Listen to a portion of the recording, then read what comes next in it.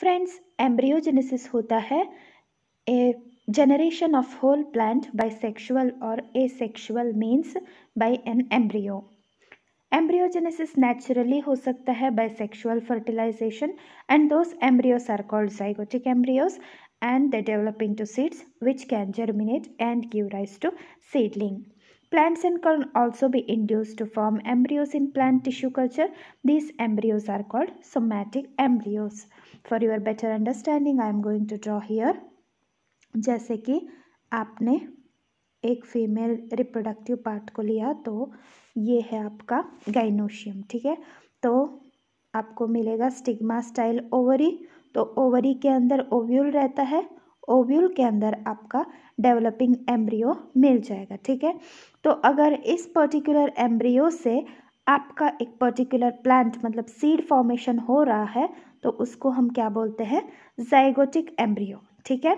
और somatic embryo क्या होता है, सोमैटिक एम्ब्रियो मतलब अगर आप एक प्लांट ले रहे हैं और कोई भी लीफ पार्ट है या कोई भी एक एम्ब्रियो है, ठीक है, उससे डायरेक्टली एक न्यू प्लांट बन रहा है तो उसको हम बोलते हैं सोमैटिक एम्ब्रियो। मतलब एम्ब्रियोजेनेसिस 2 प्रकार का होता है, it may be formed through sexual process और asexual process.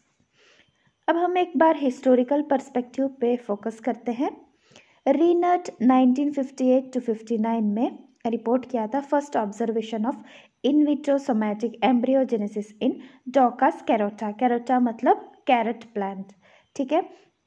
Stewart, maps and Mears in 1958 also reported the somatic embryogenesis in carrot from freely suspended cells and emphasized the importance of coconut milk for the in vitro somatic embryogenesis। मतलब somatic embryogenesis में coconut milk क्या है, it's a substitute for cytokinin, मतलब cytokinin के तरह act करता है। तो इसको somatic embryogenesis in vitro करने में इन्होंने काफ़ी योगदान दिया है। देन रंगस्वामी इन 1961 ए इंडियन साइंटिस्ट है, he studied in detail the somatic embryogenesis in citrus species. तो अब तक इन लोगों ने कैरेट में स्टडी किया था, 1961 में रंगस्वामी ने सिट्रस में स्टडी किया। Then Konar and Nataraja in 1969 studied somatic embryogenesis of रेनिनक्यूलस स्केलेरेटस using various floral parts including anthers as well as somatic tissues in culture. Emirato in 1974 reported the effect of abscisic acid on the development of somatic embryo from cells of carum carvi. इन्होंने क्या किया, abscisic acid का क्या utility होता है somatic embryogenesis, ये study किया था एमिरेटो 1974। लैंग एंड कोहलेबैक इन्होंने 1978 में demonstrated the ability of mechanically isolated fully differentiated mesophyll sales of मैक्लेया Chordata to yield N embryonic callus. Then कॉन्गर, Hennig, grey and मैकडेनियल इन 1983 इन्होंने दे obtain direct embryogenesis from leaf mesophyll sales of orchard grass that is डेक्टाइलिस ग्लोमेरेटा without an intervening callus tissue. मतलब direct embryogenesis को इन्होंने study किया, किसने, grey, मैकडेनियल, Hennig and कॉन्गर इन 1983। तो embryogenesis का stages देख के आते हैं, जैसे कि यहाँ पे पिक्चर में दिया है, this is an embryo sac, जैसे मैंने यहाँ पे ड्रॉ किया था। आपका गाइनोशियम पोर्शन में देखते हैं तो स्टिग्मा हो गया, स्टाइल हो गया एंड ओवरी हो गया। ओवरी में आपको क्या मिलेगा, ओव्यूल मिलेगा, और इस पर्टिकुलर ओव्यूल में आपको एक डेवलपिंग एम्ब्रियो मिलेगा, ठीक है। जाइगोट कब फॉर्म होता है, when male and female gametes are uniting and they will give rise to zygote, ठीक है। तो जाइगोट में आपको क्या क्या मिलेगा, यहाँ पे आपको एम्ब्रियो मिलेगा, एंडोस्पर्म मिलेगा। एम्ब्रियो क्या होता है, वो एक बच्चा प्लांट होता है, मतलब it has capacity to produce a seed. और एंडोस्पर्म क्या होता है, दिस इज ए न्यूट्रिटिव और नर्स टिश्यू। तो ये एंडोस्पर्म इसके डेवलपमेंट के लिए, मतलब एम्ब्रियो के डेवलपमेंट के लिए अनटिल जर्मिनेशन और सर्टेन स्टेज इसके डेवलपमेंट के लिए वो न्यूट्रिएंट सप्लाई करेगा, ठीक है। तो एंडोस्पर्म किस कंडीशन में होता है, ट्रिप्लॉइड कंडीशन में होगा and embryo sac haploid condition में होता है, और एम्ब्रियो जो आपका होगा वो होगा 2n कंडीशन में। याद रखिए, एम्ब्रियो सैक होगा 2n n कंडीशन में, एम्ब्रियो होगा 2n एंड एंडोस्पर्म होगा 3n। ओके, तो यहाँ पे हम एम्ब्रियो सैक की बात कर रहे हैं। तो 8 सेल स्टेज पहले हम लेंगे एम्ब्रियो सैक का। तो इसमें क्या क्या मिलेगा आपको? एग सेल मिलेगा, एग सेल के अगल बगल में 2 सिनर्जिड्स मिलेंगे, फिर बीच में 2 पोलर न्यूक्लियाई मिलेंगे और 3 antipodal cells at the opposite side of egg cell. ठीक है, तो टोटल मिला के 8 न्यूक्लियाई स्टेज होता है एम्ब्रियो सैक। फिर आप अगर जाइगोट लेंगे तो जाइगोट में आप जाइगोट से हम अगर आगे बढ़ेंगे तो 1 cell, 8 cell, 16 cell, early globular, फिर late globular, transitional, late heart और सीडलिंग स्टेज, ये सब डिफरेंट स्टेज होते हैं एम्ब्रियो फॉर्मेशन के, based on the number of sales and the shape of developing tissue. Okay, देखिए शेप है तो अगर ऐसा हार्ट शेप है तो उसको हार्ट नाम दे दिया, फिर ग्लोबुलर ग्लोब शेप है तो उसको ग्लोबुलर दे दिया। तो पर्टिकुलर माइक्रोस्कोप में जो साइज दिखता है उसके बेसिस पे डिफरेंट डिफरेंट नाम दिया है। तो उन सारे स्टेजेस को पास करके आपको क्या मिलेगा? एक सीडलिंग मिलेगा, जिससे आपको कंप्लीट प्लांट मिल सकता है। Okay, that is all about embryogenesis. जैसे एक जाइगोटिक एम्ब्रियो आपको एक कंप्लीट प्लांट दे सकता है। तो एम्ब्रियोजेनेसिस को हम zygotic embryogenesis and somatic embryogenesis में डिवाइड करते हैं, मैंने बताया था। और फिर से सोमैटिक एम्ब्रियोजेनेसिस को डायरेक्ट एंड इनडायरेक्ट में डिवाइड करते हैं, इसको हम आगे डिस्कस करते हैं। अब हमने देखा कि zygotic embryogenesis is formed following double fertilization of the ovule, forming the plant embryo and endosperm, which together go into the seed. This process is known as zygotic embryogenesis। मतलब जब एम्ब्रियो सैक में different different fertilisation का mechanism खत्म हो जाएगा तो क्या मिलेगा? Double fertilisation and triple fusion होगा। तो उसके साथ साथ में आपको बहुत सारे स्टेजेस मिल जाएंगे, जैसे कि ग्लोबुलर, टॉर्पेडो, फिर आपका हार्ट शेप हो गया। तो उसके बाद कंप्लीटली आपको सीडलिंग मिल जाएगा, वो जाइगोटिक एम्ब्रियोजेनेसिस। सीड्स में also develop without fertilisation through pathways referred as apomixis. यहाँ पे एक और भी एम्ब्रियो फॉर्मेशन हो सकता है, कैसे? That is through apomixis. Okay, अब आते हैं सोमैटिक एम्ब्रियोजेनेसिस में। It's a process where an embryo is derived from a single somatic cell और group of somatic cells. Somatic embryos are formed from plant cells that are not normally involve in embryo formation. मतलब जैसे आप जानते हैं germ cells and somatic cells होते हैं। Germ cells हमेशा reproductive process में इन्वॉल्व होते हैं और सोमैटिक फेज जो नॉर्मल डेवलपमेंट, प्लांट की नॉर्मल डेवलपमेंट ग्रोथ के लिए रिस्पॉन्सिबल होते हैं। तो अगर हम ग्रोथ एंड डेवलपमेंट के लिए रिस्पॉन्सिबल है उन सेल्स को लेंगे तो वो होगा आपका somatic embryogenesis. Embryo formed by somatic embryogenesis are called एम्ब्रियोइड। ये टर्मिनोलॉजी आपको याद रखना बहुत ही ज़रूरी है। Embryo formed by somatic embryogenesis को क्या बोलते हैं? एम्ब्रियोइड बोलते हैं। The process was discovered for the first time in डोकास्केराटा bye steward and रीनर्ट in 1958 and 59. Most basic requirement for embryo development is the physical and chemical environment, which is available only inside the magic bath of embryo sac. In vitro embryo can be developed if we provide the nutritional condition same as in magic bath. मतलब जैसे normal आपको zygotic embryo grow होते रहता है, अगर उस type का condition हम इन विट्रो मतलब लैबोरेटरी कंडीशन और टेस्ट ट्यूब में हम देंगे तो हमें सोमैटिक एम्ब्रियो लेने में हम सक्षम हो पाएंगे। Because as you know the plants have ability to become totipotent, then D differentiate, plasticity as well as competency. ठीक है, इन सारे कैरेक्टर्स जो एनिमल सेल्स में आपको जनरली नहीं मिल पाएंगे। तो इसी के वजह से प्लांट के डिफरेंट सेल्स और डिफरेंट पार्ट से आप कंप्लीट प्लांट बना सकते हैं। आगे बढ़ते हैं, अब देखते हैं सोमैटिक एम्ब्रियो और जाइगोटिक एम्ब्रियो में डिफरेंस क्या होते हैं। Somatic embryo formed by sporophytic sales and zygotic embryo bye fusion of gametic sales. Somatic embryo stores less amount of embryo specific reserves and zygotic embryos store protein, carbohydrate are the characteristic features. जैसे अगर आप एक seed लेंगे, okay, zygotic embryo क्या gives rise to A complete seed, okay.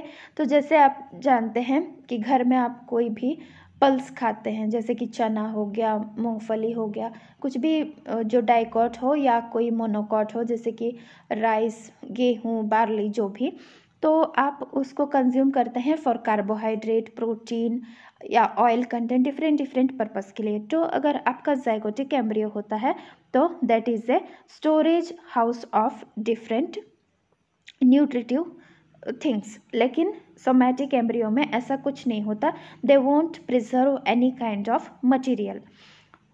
Somatic embryo क्या होता है, distinct suspensor is absent, if it is present it may not be functional as in seed embryo. लेकिन जाइगोटिक एम्ब्रियो में well developed distinct suspensor is present. Embryos have no vascular connections with the cultured explant in somatic cells, and zygotic में क्या होता है, embryos have vascular connections with the explant. Somatic embryo generally lacks a dormant phase and often shows secondary embryogenesis and pluricotyledonary. But zygote में क्या होता है, they do not show secondary embryogenesis and pluricotyledonary. लेकिन zygotic embryo में क्या होता है, यहाँ पे डॉर्मेंसी होता है। मतलब डॉर्मेंसी क्या होता है, प्लांट एक रेस्टिंग स्टेज में जाता है, उस स्टेज में हम जर्मिनेशन नहीं पा सकते हैं। Then somatic embryo show high rate of propagation and zygotic embryo show low rate of propagation then somatic embryo. मतलब सोमैटिक एम्ब्रियो से any number of multiplication possible है, लेकिन अगर हम जाइगोटिक एम्ब्रियो से कल्चर करना चाहते हैं तो पर्टिकुलर सीड लेंगे, उसका एक मास ऑफ सेल प्रोड्यूस करेंगे, तो ये बहुत लंबा प्रोसेस हो जाएगा कंपेयरिंग टू सोमैटिक एम्ब्रियोजेनेसिस। तो डिफरेंट स्टेजेस देखते हैं। सोमैटिक एम्ब्रियोजेनेसिस में आपको एक कैलस मिलेगा, कैलस से ग्लोब्यूलर, फिर हार्ट और टॉर्पेडो, फिर प्लांटलेट मिलेगा, फिर regeneration of whole plant. Zygotic embryo में क्या होता है, एक जाइगोट है, फिर वो ग्लोबुलर स्टेज में जाएगा, हार्ट में जाएगा, कॉटिलेडोनरी स्टेज में जाएगा, फिर एक्सपांशन, मैचुरेशन, डेसिकेशन, डॉर्मेंसी, फिर से जर्मिनेशन एंड ग्रोथ होने लगेगा। मतलब जाइगोटिक एम्ब्रियोजेनेसिस में ज़्यादा स्टेजेस है as comparing to somatic embryogenesis. Theories of embryogenesis, मतलब सोमैटिक एम्ब्रियोजेनेसिस में डिफरेंट थेरी स्टडी किए हुए हैं, उसको हम जस्ट पढ़ लेंगे, इसको ज़्यादा एक्सप्लेन करने की ज़रूरत नहीं है। The first theory is cell isolation theory. Steward and his co-workers proposed this theory in 1964. According to them, the embryo producing cells are isolated from the neighboring cells in a cell mass. The isolation of cells favor the embryogenesis. Isolation of cell may be induced by the constraints in the surrounding cells due to physical and physiological separation of cells. In most cases, connection of plasmodesmata was severed, but this generally appeared to be secondary to the induction process. फिर differentiation theory क्या होता है, embryos would not be produced from the differentiated cells of the explant. Cell isolation theory क्या बोलता था, that sales isolated from the neighbouring cells in the cell mass, इससे embryo बन जाता है, वो फेवर करता है एम्ब्रियोजेनेसिस में। लेकिन डिफरेंशिएशन थेरी क्या बोलता है, embryos would not produce from the differentiated sales of the explants, मतलब इंडिपेंडेंटली भी ग्रो हो सकते हैं। Sales of explants have to undergo D differentiation to form callus, then the cells of callus will produce embryos. In other words, de-differentiation in cells is a prerequisite for the production of somatic embryos in vitro. Differentiation theory बोलता है कि D differentiation भी बहुत ही required है in vitro condition में जब हम plants को ग्रो करते हैं। Embryos can be formed directly from the epidermal cells of the stem or hypocotyl, indicate possibility of embryo isolation without dedifferentiation. The need for differentiation depends on the explant material used during primary culture. Epidermal cells of the stem, hypocotyl, and young embryos may begin embryo development without going through a callus stage, while cortical cells and cells of xylem and phloem explants require dedifferentiation. This differentiation theory was proposed by Halperin in 1970. Third theory है intercellular communication and cyto differentiation theory. यहाँ पे क्या होता है, cyto differentiation in sales due to intercellular communication induces embryo formation. मतलब cyto differentiation, साइटोलॉजिकली differentiation होना बहुत ज़रूरी है for the communication of intercellular communication induces embryo formation. Cyto differentiation is regulated by diffusion gradient of nutrients, endogenous plant growth regulators and gaseous factors like oxygen, carbon dioxide, ethylene। मतलब क्या क्या component cyto differentiation के लिए ज़रूरी है ये बताता है। The changing microclimate in the culture environment affect intercellular communication and in turn cyto differentiation. The concept was proposed by Street in 1973. Fourth theory है explant physiology and culture environment theory. आपको theory क्या definition या headline से ही उस theory का क्या purpose है ये पता चल जाएगा। Okay, explant physiology and culture environmental theory, इसको प्रपोज किया था फिर से स्ट्रीट ने इन 1976। He is in the view that the embryogenesis is the dependent phenomena on the explant and the culture environment. Explants like flower bud, young embryos, part of the young seedlings are most responsive to produce somatic embryos, but not from those of mature plants. Apart from the explant physiology, culture environment is also a factor influencing the embryogenesis. Example, high embryonic callus culture can be maintained non-embryonic if the medium is supplemented with high level of auxin, and the same may be induced to produce embryos when transferred to auxin-free medium. Predetermination theory, fifth theory है, proposed by टेसरैट इन 1979। ये क्या state करता है, embryo production potential is pre determined phenomena. मतलब embryo production कितना quantity में होना चाहिए और कैसे होना चाहिए, एक प्री डिटरमाइंड मतलब पहले ही बताया हुआ एक फिनोमिना है या वेल प्रोग्राम्ड फिनोमिना हम बोल सकते हैं in the sales, and in vitro culture provides opportunity for embryogenesis. In other words, embryogenesis from a cell is an inherent one which is facilitated to produce embryos by optional culture environment। मतलब जैसे कि सब कुछ pre determined है, हम भी plan कर सकते हैं कि एक पर्टिकुलर एम्ब्रियो डेवलप होने में हम क्या क्या एनवायरमेंटल थिंग्स को सप्लीमेंट कर सकते हैं। Okay, now the last theory is pre and induced embryonic determined cell theory, that is pre and induced embryonic determined cell theory. यहाँ पे ये क्या बोलता है, दो the embryogenesis is pre determined one, there are instances of non formation of embryos directly from the explants. मतलब even though यहाँ पे प्रोग्राम्ड थिंग्स चलते रहते हैं लेकिन एम्ब्रियो नहीं भी फॉर्म हो सकता है। कैसे, in this cases intervening callus stage comes between the primary explant and the embryo. मतलब कैलस फॉर्मेशन होगा तो एम्ब्रियो फॉर्मेशन कभी हो सकता है कभी नहीं होगा। The sales of the कैलाई are induced to produce embryos by the manipulation of medium with relevant growth regulator. Based on this, the above theory was proposed by Sharp and co-workers. According to this theory, these are two types of embryonic cells like pre-embryonic determined cells (PEDC) and induced embryonic determined cells. In pre-embryonic determined embryonic cells, embryology is determined prior to mitosis, while induced embryonic determined cell, the embryony is induced by providing suitable mitogenic substance, that is the embryogeny is induced in the cells of callus by the application of plant growth regulators. Thus in the callus, embryonic precursor cells or embryonic mother cells are formed, which then develop into embryonic cells. Later these cells undergo polarized cell division, typically of normal embryogenesis, by forming globular, heart and torpedo shaped embryos.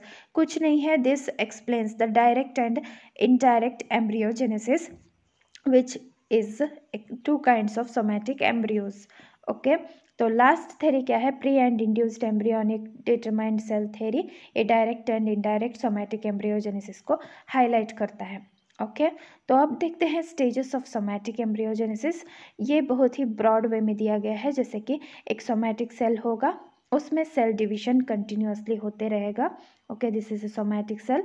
तो cell division होगा, फिर वैक्यूलेट cell, one cell proper, to cell embryo, मतलब एक एक cell को वैक्यूलेट करते हैं, फिर एक सेल दो बनेगा, दो से क्या होगा 4 सेल एम्ब्रियो, फिर ऑक्टेट स्टेज, मतलब 2n में ये डिवाइड होते रहेगा। Then dermatogen stage, early globular, after dermatogen early globular आ जाएगा, फिर mid globular, transitional stage. Transitional stage क्या होता है? This is a stage between globular and heart stage, ठीक है। फिर हार्ट स्टेज आएगा, फिर फाइनली द कोटिलेडोनरी स्टेज आ जाएगा।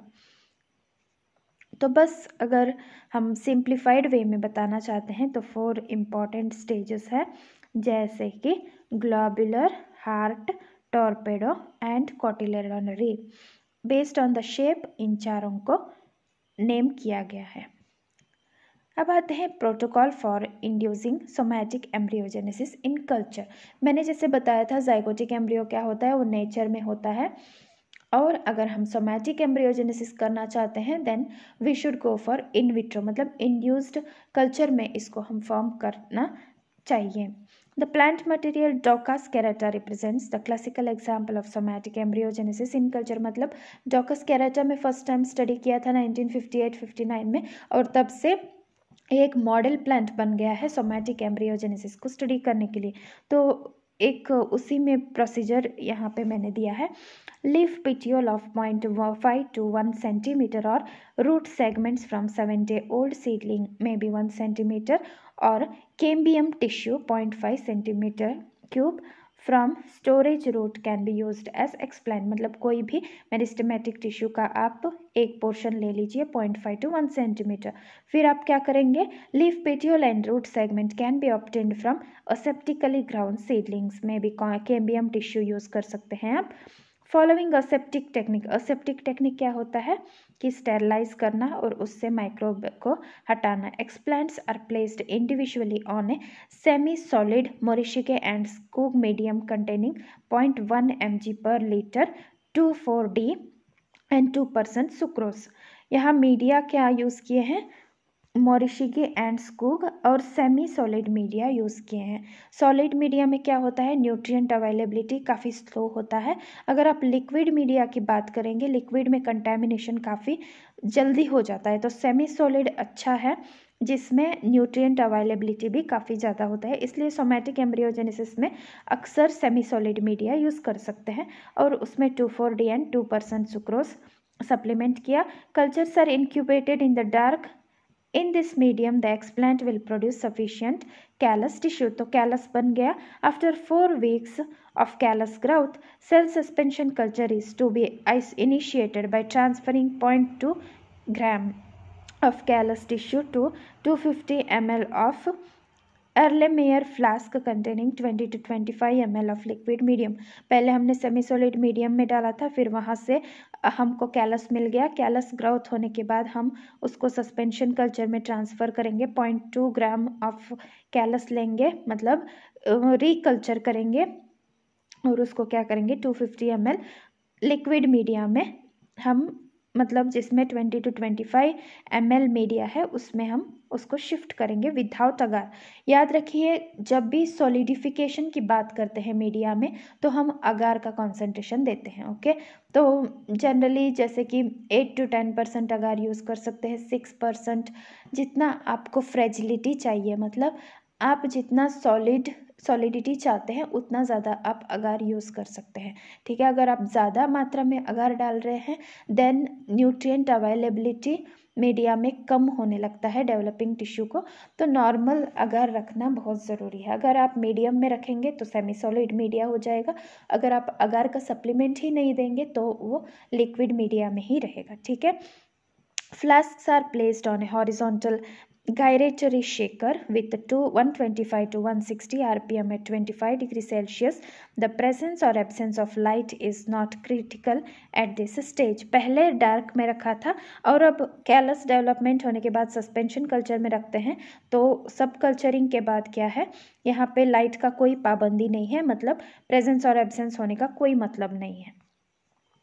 Cell suspension are subcultured every 4 weeks by transferring 5 ml to 65 ml of fresh liquid medium। मतलब सबकल्चरिंग करते जाओ। क्यों? आपको सेल का मल्टीप्लाई करना है, फिर आपको एम्ब्रियोजेनेसिस करना है। To produce more uniform embryo population, cell suspension is passed through a series of stainless steel mash sieves. Sieves से क्या होता है, एक यूनिफॉर्म साइज आपको मिल जाएगा।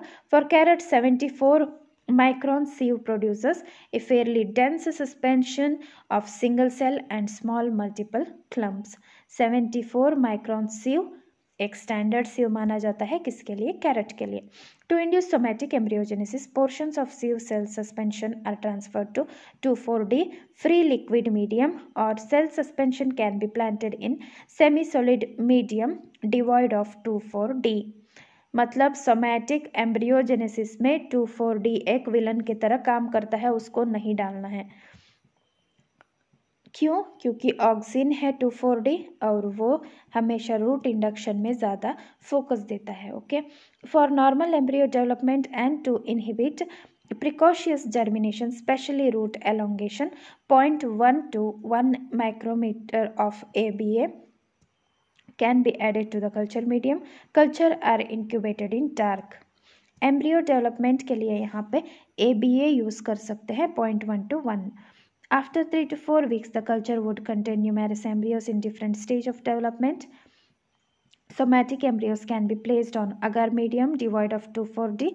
Plantlets are finally transferred to Jeffy plow pots or vermiculite for subsequent development। मतलब hardening और transferring to grass house और नॉर्मल फील्ड कंडीशन में इसको दे सकते हैं। ये सब स्टेजेस है, जैसे कि मैं यहाँ पे बस आपके लिए पढ़ दूँगी। पहले क्या है, आपने सेमी सॉलिड कल्चर में डाल दिया, फिर आपने लिक्विड, सेमी सॉलिड में था तो आपने डार्क कंडीशन प्रोवाइड किया था, फिर आप लिक्विड कंडीशन में ट्रांसफ़र किए और ट्रांसफ़र करने के बाद में क्या आपको क्या मिला, स्कैलस मिला। तो सब कल्चरिंग कर दिया आपने, तो टिपिकल सेल्स मिले तो कैलस फॉर्मेशन हो गया, फिर एम्ब्रियोइड फॉर्मेशन मतलब सोमैटिक एम्ब्रियो फॉर्म हो गया, तो उसको आपने मीडिया में ट्रांसफ़र किया एंड फाइनली हार्डनिंग कर दिया। एक प्रोसीजर है। ओके, अब देखते हैं different stages in somatic embryogenesis. Induction, development and maturation, germination and conversion, globular stage, heart stage, torpedo stage and mature stage. ये सारे क्या है, different stages in somatic embryogenesis. तो 3 मेजर फेजेस है, induction, development and maturation, then germination and conversion. पहला induction देखते हैं। Induction में ऑक्सिन बहुत ज़रूरी है। Pro embryonic masses are formed, 2,4-D mostly used, NAA, डिकाम्बा are also used in induction. Development है तो auxin must be removed from embryo development. हमेशा याद रखिए, जब सोमैटिक एम्ब्रियोजेनेसिस में हम जाएंगे, only in the first step that is induction हम ऑक्सिन यूज़ कर सकते हैं, not in the later stages like development. Development में ऑक्सिन नहीं यूज़ करेंगे। Continuous use of auxin inhibits embryogenesis. Stages are similar to those of somatic embryogenesis like globular, heart, torpedo, कोटिलेडोनरी and germination stage. Maturation में क्या होता है, requires complete maturation with apical meristem, radical and कोटिलेडॉन्स, often obtained repetitive embryony, storage proteins production is necessary। ABA इसमें complete supplement कर सकते हैं, क्योंकि ABA क्या करता है, ये सेल डिवीजन एंड सेल का जो साइज इंक्रीज करने में काफ़ी हेल्प करता है। Okay, ABA often required for normal morphology. यहाँ पे ऑक्सिन क्यों नहीं यूज़ कर सकते हैं, क्योंकि एक नॉर्मल ऑक्सिन कॉन्सेंट्रेशन देंगे तो वो फिर कैलस प्रोडक्शन करने लगेगा, तो एम्ब्रियोजेनेसिस में इसका कोई रोल नहीं रहेगा, इसलिए। अब आते हैं factors affecting somatic embryogenesis. Different factors है, जैसे कि पहला फैक्टर जीनोटाइप। जेनेटिकली इंजीनियर्ड और transgenic plant does not regenerate through somatic embryogenesis because due to variation. Somatic embryogenesis में काफ़ी प्रॉब्लम आता है, वेरिएशन मतलब सोमैक्लोनल वेरिएशन आ जाएगा, इसलिए इसको जेनेटिक इंजीनियरिंग में अक्सर अवॉइड करते हैं। Methylation occur in the DNA during mitosis, then somatic embryogenesis occur. If methylation occur in the cytosine bases or H3 protein, then somatic embryogenesis gets stopped. Genotypic variation could be due to endogenous levels of hormones. Second है explant. पहला क्या था? Genotype. अब हम बात कर रहे हैं एक्सप्लांट। एक्सप्लांट क्या होता है? जो भी मटेरियल प्लांट पार्ट है जिसको हम टिश्यू कल्चर में या कोई भी एक प्लांट बनाने में यूज़ कर रहे हैं। Totipotent somatic cell are used here. Immature inflorescence and scutellar tissue of immature seeds are used for the research like Triticum estimum. Epidermis, precambial tissue are also produce somatic embryo. Explant as source material to induce somatic embryos are very diverse. There are very responsive plants like carrot in which any part of the plant can be used to induce embryonic cultures. There are some very recalcitrant plants like cereals and legumes in which explant varies even within the genetically identical species. Recalcitrant plants क्या होते हैं? जिनका seeds और जिनका प्रोपग्यूल को हम low moisture content में store नहीं कर सकते हैं, तो जो भी species of serials and pulses है वो जेनेटिकली आइडेंटिकल स्पीशीज को नहीं प्रोड्यूस कर सकता है। ओके, देन एक्सप्लांट्स कौन सा यूज़ कर सकते हैं हम सोमैटिक एम्ब्रियोजेनेसिस के लिए? Immature zygotic embryo, inflorescence, cell suspension culture, petioles, प्रोटोप्लास्ट्स, leaves, stems, roots. Third factor है प्लांट ग्रोथ रेगुलेटर। पहला है auxin. 2,4-D has been the best synthetic auxin used for inducing somatic embryos. मतलब ये सिर्फ first step में, induction step में use कर सकते हैं, not for the development and maturation. Continuous supply of auxin causes embryonic cells to divide, proliferate without appearance of embryos. मतलब continuously divide होते रहेगा, एम्ब्रियो नहीं होगा अगर लेटर स्टेज में हम इसको डाल देंगे। Witherell in 1971 have suggested that continuous supply of auxin induces endogenous ethylene production which suppresses embryo development. मतलब ऑक्सिन को अगर हम कंटिन्यूसली दे रहे हैं तो वो आपका इथाइलिन इंडक्शन कर देगा, जिससे क्या एजिंग या एम्ब्रियो डेवलपमेंट सप्रेस हो जाएगा। सो embryogenic sales often treatment with auxin must be transferred to auxin-free medium that constitute the embryo development medium. Auxin का function क्या है? Polar transport of auxin produces somatic embryo. Auxin concentration will be more than somatic embryogenesis gets stopped in maize. Auxin induces indirect somatic embryogenesis in monocots. During pre-embryonic phase, 2,4-D generates DNA hypermethylation so that cells in a highly active mitotic stage में आ जाएगा. High concentration of auxin produces root in somatic embryo. 2,4-D is one of the growth regulator that produces callus from cereals at the concentration of 0.1 to 10 μm. Second hormone is cytokinin. This produces globular embryo from initial embryo. Zeatin is promotive when applied to embryonic cells after 3 to 4 days of transfer from the proliferation medium to AD medium, whereas BAP and kinetin have inhibitory effect on embryogenesis. मतलब zeatin अच्छा है embryos को induce करने में, लेकिन अगर BAP and kinetin आप use कर रहे हैं तो वो इनहिबिटरी इफेक्ट देता है, तो इसलिए as a cytokinin source zeatin को यूज़ करना चाहिए। As a auxin source 2,4-D ठीक है। High ratio of cytokinin then auxin induces shoot formation and reverse ratio gives rooting. Cytokinin promotes axillary or axial growth. This produces globular embryo from initial embryo. Cytokinin combination with auxin induce somatic embryogenesis and produce callus in cereals. मतलब indirect somatic cell formation में cytokinin बहुत ही important है. Y? Because it produces callus. Cytokinin ratio more than auxin then produce shoots. Gibberellin acids का functions देख लेते हैं एक बार. It promotes elongation of embryo axis. Cell division में हेल्प करता है, एलोंगेशन में हेल्प करता है. It synthesized of photosynthetic pigments in developing somatic embryo, improve photosynthetic activity, extra storage reserves in vitro germination. Hypocotyledon are used as explant, then GA inhibit somatic embryogenesis. Addition of uniconazole paclabutazole inhibits somatic embryogenesis. GA higher in suspensory embryo than the proper embryo, so GA requires early embryo development. Next hormone है abscisic acid. ABA controls tolerate and seed dormancy during later stages of embryogenesis. A tolerance देगा and seed dormancy को inhibit करेगा. ABA induced somatic embryogenesis is high osmotic stress and high temperature in auxin free medium. Primary embryo contains more concentration of ABA than secondary. Treatment of fluoridone inhibits ABA synthesis and primary embryo does not produce secondary embryo. अगर ABA हम ज़्यादा डाल देंगे तो secondary embryo formation नहीं होगा. Other includes gibberellins inhibit somatic embryo. ABA promote embryo maturation and prevent precocious germination and secondary embryogenesis.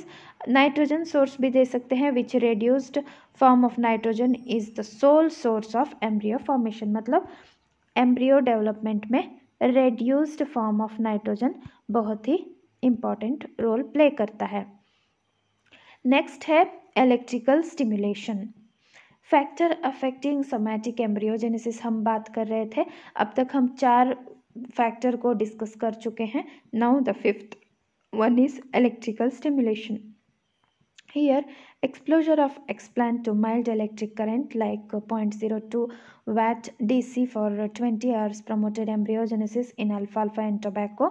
The electric stimulus seemed to promote the differentiation of organized shoots or embryo by affecting cell polarity through changes in organization of microtubules and induction of asymmetric first division. Polyamines, which involve in vitro and in vivo somatic embryos involved in cell growth, proliferation, aging, interact with negatively charged molecules of DNA, RNA, and proteins. Of the 3 polyamines studied, like putrescine, spermidine, spermine, putrescine showed the most drastic increase in somatic embryo. मतलब 3 polyamines को study किया है, प्यूट्रेसिन, स्पर्मेटिन and स्पर्माइन. इन तीनों में प्यूट्रेसिन बहुत ही important role somatic embryogenesis में play करता है.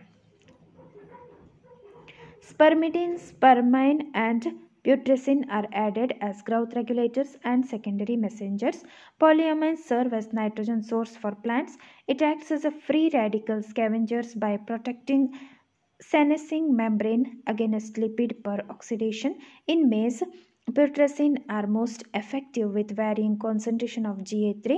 Spermin acts as an antioxidant in a media. It helps in vegetative growth, pollen development, regeneration of DNA duplication, transcription of genes, cell division, and development of organs.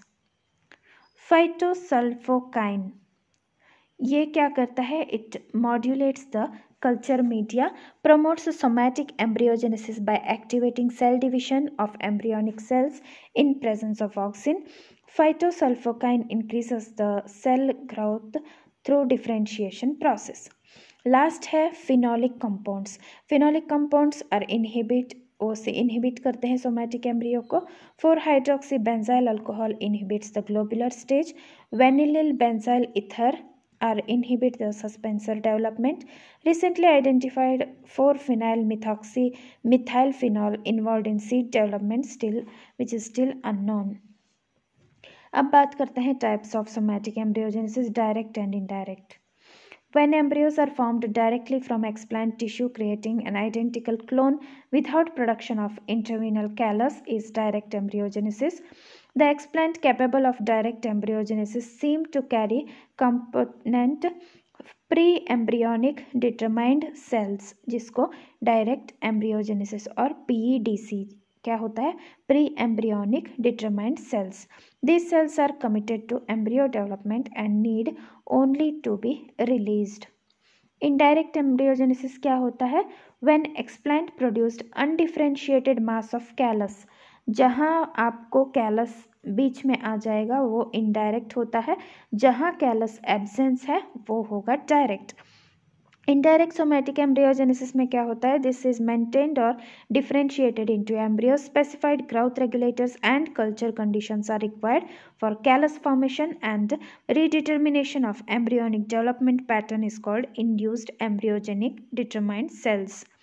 Direct embryogenesis में pre embryonic determined sales होते हैं and indirect में आपको क्या मिलेंगे, embryogenic induced embryogenic determined sales. आइए देख के आते हैं कि डायरेक्ट एम्ब्रियोजेनेसिस एंड इनडायरेक्ट में क्या डिफरेंस होते हैं. डायरेक्ट में embryos form from explants directly. Indirect में क्या होता है, कैलस मीडिएट होता है. ए promoting substance to induce the embryo formation is needed. मतलब एम्ब्रियो फॉर्म होने के लिए एक प्रमोटर सब्सटेंस होना या प्रमोटिंग सब्सटेंस होना बहुत ही ज़रूरी है. लेकिन इनडायरेक्ट में क्या होता है, auxin is in need to induce callus and cytokinin is needed to induce differentiation. Third है, the embryogenic nature of the cell is predetermined in direct embryogenesis, लेकिन indirect में embryogenic nature of cell is induced in the culture. Direct में क्या होता है, the origin of embryos mostly from individual cells, sometimes from A group of sales. Indirect में the original में be either from single cell और from A group of cells called pro embryonic complex. याद रखिए, pro embryonic complex सिर्फ indirect embryogenesis में मिलेगा, not in the direct one. तो direct embryogenesis के डिफरेंट स्टेप्स यहाँ पे दिए गए हैं. जैसे कि देखिए, फर्स्ट स्टेप में आपको एक 1 day old isolated shoot appears with primordial leaf. एक सिर्फ एक लीफ यहाँ पे आपको दिखाई देगा. Okay, here you may find a leaf. This is a leaf form. Then 1 week old explant showed bulged meristem portion and expanded primordial leaves.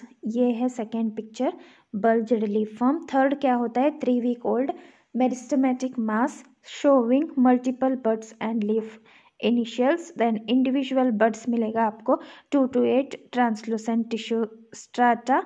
Then each of the tissue stratum giving rise to many somatic embryo.